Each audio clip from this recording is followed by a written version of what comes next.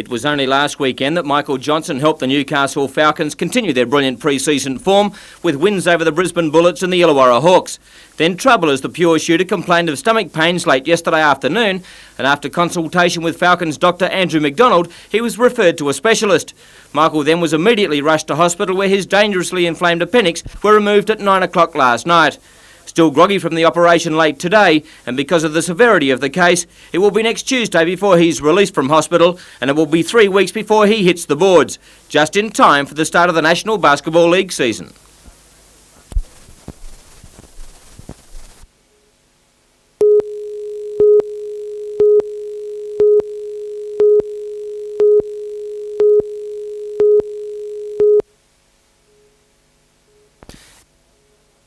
In the Hunter, the Forestry Commission says areas like Goulburn River and Barrington Tops National Parks will remain just that, parks. Well, there's no new areas being opened up because of resource security. It's still the same ball game as it was before. According to John Reynolds from the Commission, resource security only applies to multi-million-dollar timber mills, outfits much bigger than those in the local industry. In the years ahead, however, resource security could mean increased timber milling in the area. John Reynolds admits giant pulp mills would be getting a green light from Canberra to broaden their horizons. So there's a possibility of a mill at Newcastle, is provided you can be sure that there's no environmental degrade.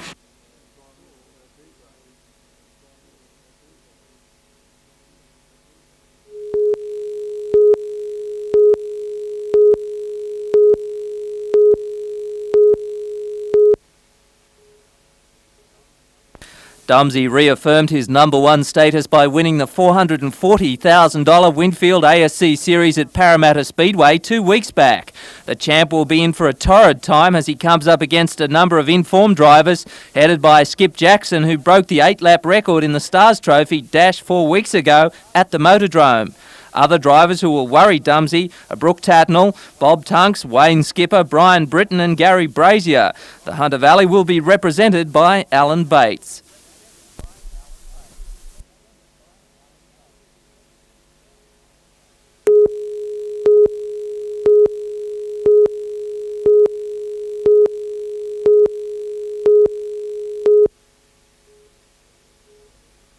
John Headley and Greg Webster of the Heaton Birmingham Gardens Club won their way through to the final with a 23-19 win over Press Hornby and Jack Beattie, while Waite and Fakes were too good for Ian Barrett and Terry Webster.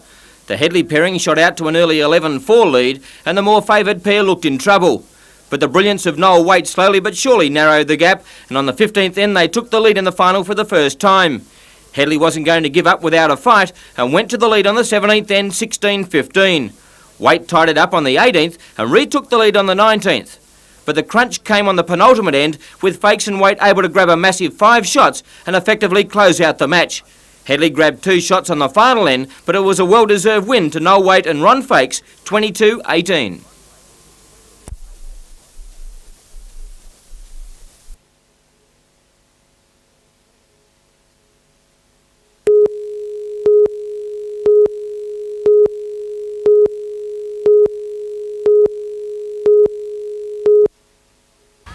John Schuster kicked a goal to make it 6-2, and then the floodgates opened up. Russell Wire was the next to score for the Magpies, and they led by 10. The Knights were trying hard, and again it was Schuster who made the breaks, but they couldn't be converted to points. Slammin' Sam Stewart tried to fire up his charges by leading from the front, but continual frustrations for the Blue and Reds. Stephen Burns then added another try for Western Suburbs, and it was looking as the big spenders were starting to really hit their straps. Sean Devine widened the gap, and it was quickly becoming an embarrassment for Newcastle as the Magpies had raced to a 20-point lead and looked like making it more. And they did, through veteran Trevor Cogger, who crossed for try number 6. But the Maggies weren't finished. Powerful kangaroo prop Bob Linder, one of the form players of the afternoon, completed the route with another try, and the Western Suburbs Magpies had steamrolled their way to a 40-2 victory and will go into next weekend's match against the Gold Coast with a lot of confidence. And at Brambles Field today, the Newcastle representative team in the green and gold played last year's Metropolitan Cup winners Right Eastwood in a trial, and the Newcastle side was riddled with former Winfield Cup players such as Neil Baker, Troy Clark, Brian Quinton, Richard Jones and Trevor Crowe. It was Clark who scored the first try as the ball went from Jones to Higgins, who put Clark in a gap, and his pace was too much for the struggling defence. But the boys from Sydney hit back as Henry Weemaz stood in a tackle close to the line, and he was able to offload to hooker Kane Reeves, and he crashed over to score. A short time later, Newcastle again crossed for a try as Donaldson made a half break onto Brian Quinton, and looming up was Clark, and with plenty of strength was able to ground the ball, and Newcastle were on a roll.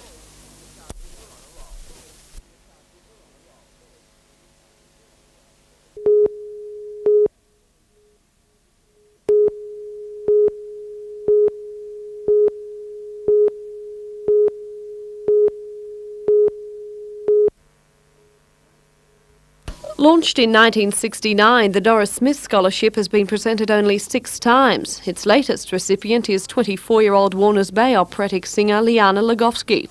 The girl, who began her career in a primary school choir, was presented with a cheque for $9,000 at the Newcastle Conservatorium today. That will help Liana through the highlight of her award, an extensive campaign of overseas tuition.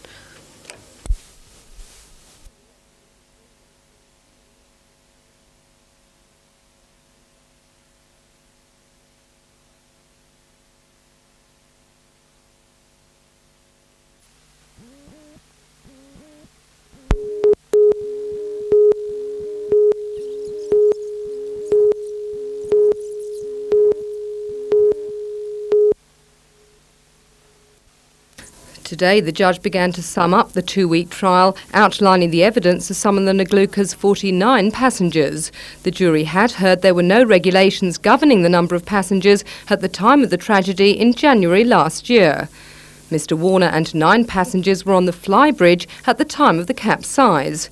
Already, a professor of engineering has stated that even one person there would affect the boat's ability to right itself, even though there was seating for 7 or 8 moulded into the boat's structure.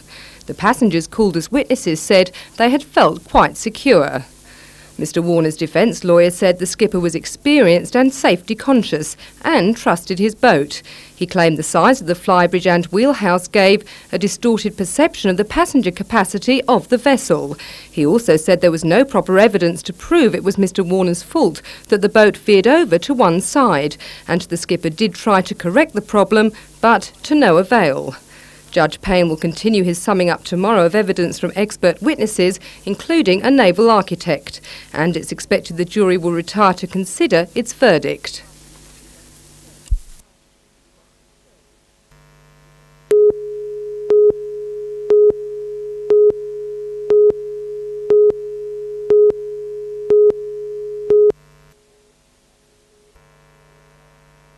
Dr. Barry Thomas delivers around 50 babies each year.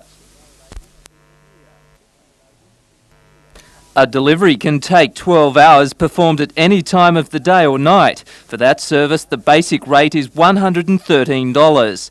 Doctors have been fighting for increased fees for years, both in obstetrics and anaesthetic work. In these specialities, medical defence insurance can cost GPs as much as $5,000. And Dr. Thomas says rural doctors simply can't afford it. It's a dollars and cents thing that's costing us. I must stress this, that we're out of pocket. I can give you examples of that. Well, but there's no threat to lives? Not if we can help it. No, certainly not. Representations to the health department fell flat when the doctors were offered 39% fee rises. They refused and have handed in notice to remove their specialised services. If there's no change of mind from the department within 28 days, doctors say obstetrics and anaesthetics will be wound down here at Singleton Hospital and patients will have to travel 60 kilometres to Maitland. The news is a major blow for Singleton's yearly batch of 250 expectant couples. It's a pretty important service. There's a lot of women around here having babies, especially at the moment, and I think it'll be hard for a lot of people. While the doctors' waiting rooms will keep filling up, patients can draw some comfort in the fact that emergency cases will still be treated at Singleton.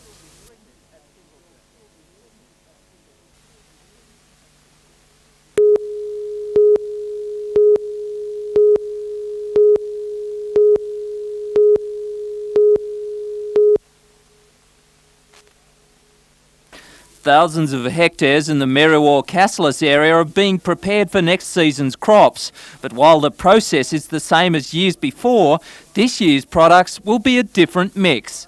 Price of wheat has dropped far too low.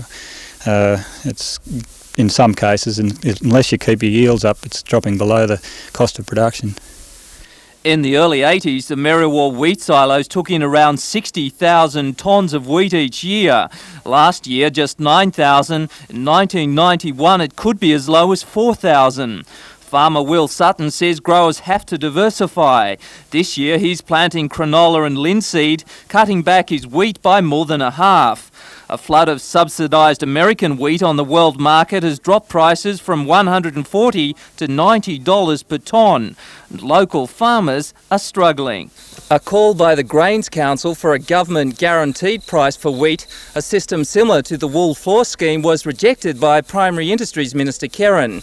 Instead, the government offered the Wheat Board a $100 million extension on borrowings. But Will Sutton says this is just band-aid treatment. Supporting calls from agricultural lobby groups, he wants costs tightened outside the farm gate. By becoming more efficient on our waterfronts, our transport systems, our handling areas, and just become more efficient in everything we do. That's the only way we can compete with our overseas competitors. It's estimated the drop in wheat production will cost the nation $750 million. But the Grains Council says the greatest loss could be markets which were earned over decades. Peter Ryan, NBN News.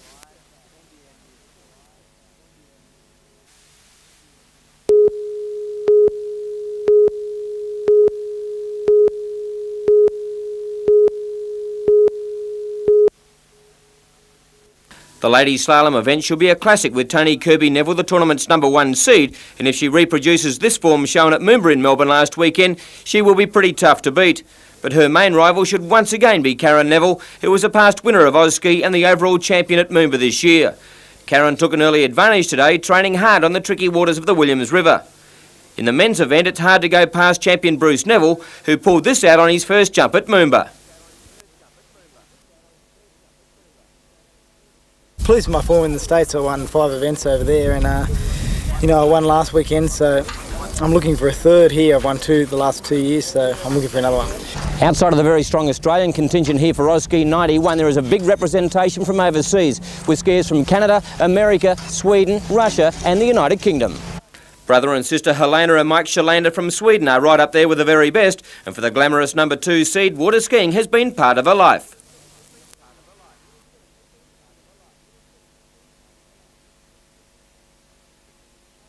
Mike will renew his slalom battle with the great Andy Mappel of Great Britain, who last week won the Moomba event and is right on his form. It's a little cold for me down there. It's kind of, we had a real good couple of days before, and then it got real cold.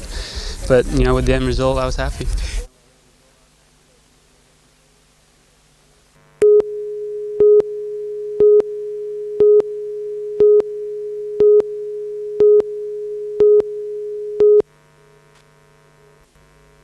The court was all but deserted today. The relatives of the 5 children who drowned in the Ngluka tragedy had seen the guilty verdict handed down yesterday. The sentencing was of immediate interest only to expectant reporters and the accused. However, the long-running trial still had a few twists. Mr Warner emerged shortly after 11 a.m. on bail pending the tabling of a pre-sentence report at Gosford Court on April the 4th. Counsel for the defence pleaded for extra time preparing the report, which will include numerous character references and a psychologist's assessment of Mr Warner's state of mind following the tragedy. The deferral of sentencing was opposed by the Crown, which could see no purpose in reiterating Mr Warner's good character, which he said had already been established in the trial. Both defence and prosecution have submitted that a jail sentence would be inappropriate.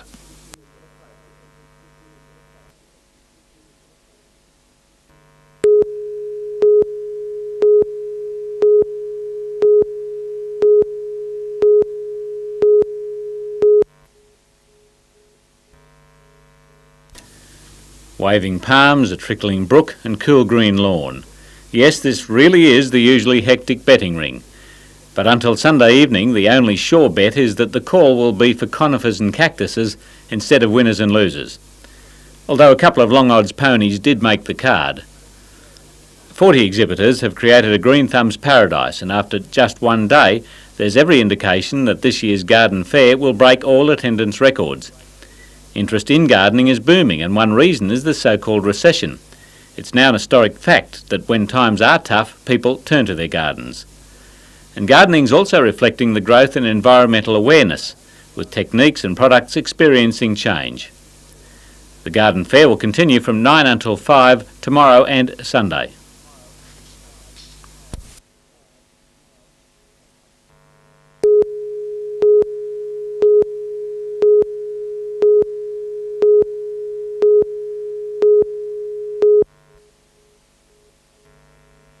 As expected, the men's freestyle jump provided plenty of highlights, with Dion Ellison thrilling the crowd from upside down.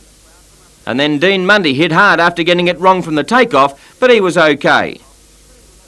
World champion American Dave Reinhardt was the star attraction, and he qualified first for tomorrow's final, although he had some anxious moments, but his talent enabled him to ski away. Former world barefoot champion Brett Wing was a close second, and he will be in the firing line for tomorrow's final, along with Jack Ellison and his brother Dion. The men's open jump was also full of drama, and the near-perfect conditions saw the competitors going hard. On this occasion, Danny Budd elected to pass up right at the death and made a spectacular attempt at stopping before hitting the bank of the Williams River. Neil Ritchie from Victoria elected to jump from the 5'6" ramp and set the pace with a brilliant 52.9 metres. Austrian Franz Oberleitner grabbed a big one to put the pressure on the rest with a leap of 51.3 metres on his third and final jump. Youngster Grant Barnett then applied the style and elegance, and he landed a beauty of 52.2 metres.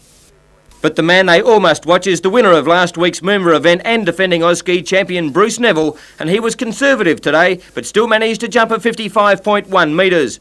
Live telecast of the finals of Auski on NBN from 1 o'clock tomorrow.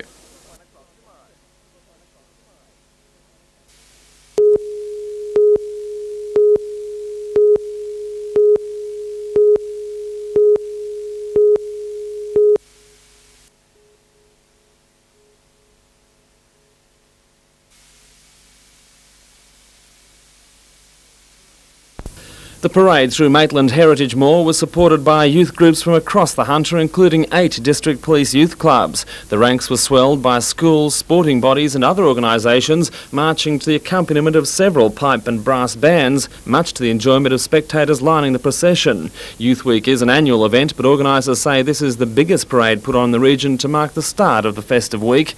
The event was the result of months of planning, but right from the outset, the march enjoyed overwhelming support from participants.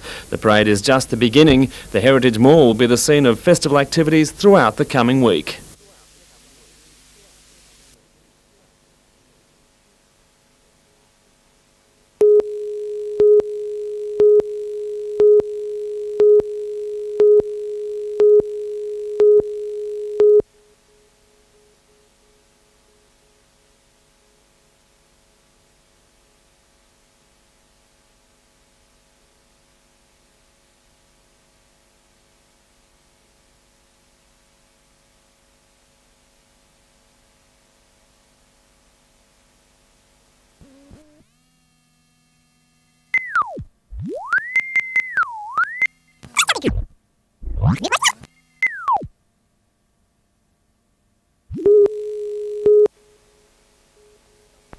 Today's choppy conditions made the going a little tougher for Andy Mapple, who had earlier smashed his own Australian record.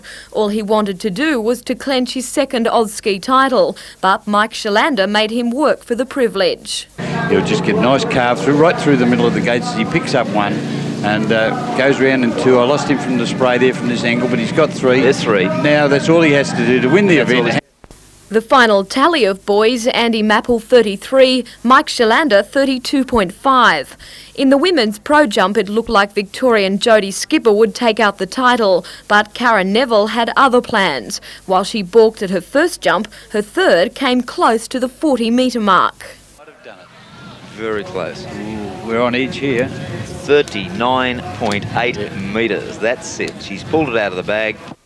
In the men's event, Bruce Neville, travelling at around 110 kilometres an hour, took out the jump with this massive leap of 56.1 metres. Here he is, powering into the jump here, a lot of speed. 56.1 metres later. Here he is. Pretty good lift off the jump, that one. Bruce would be fairly happy with that jump. There were some radical jumps in the men's freestyle event, with Dave Reinhardt equalling his world record, topping off the round with this near-perfect jump. Interesting wrap-up. Boom. Look at that. Oh, he's wrapped, isn't he? Have a look at that. Throwing everything they had at Reinhardt, the Ellison brothers were willing to risk life and limb to steal the title. But then I think he changed his mind. He said, I'll go again. Whoa! Gee, that would have hurt. It was 1.5.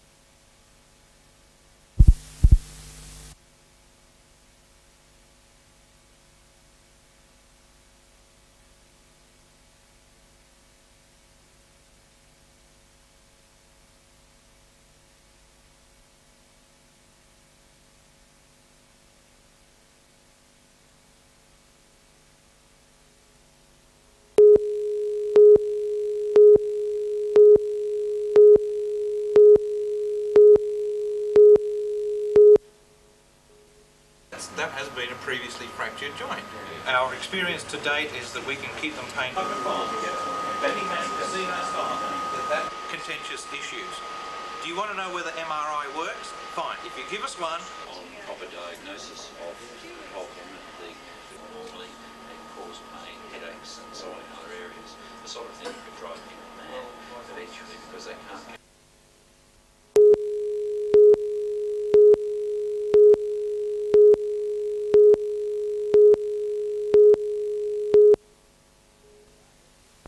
Early on the morning of the 12th of May, the court was told, Veitch went to his 20-year-old sister Teresa's bedroom where she was sleeping with the intention of having sex. When she awoke, a violent struggle ensued during which the woman was strangled.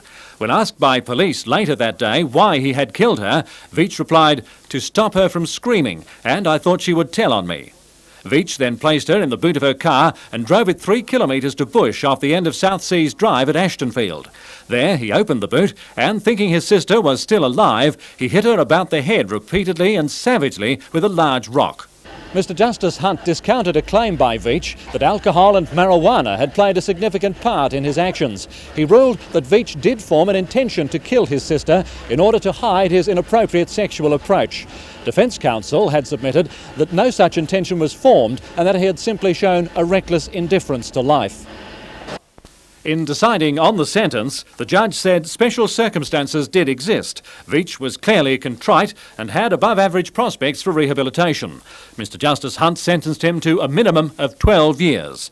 Taking into account he's been in custody since his arrest last year, Veitch is due for parole in May 2002.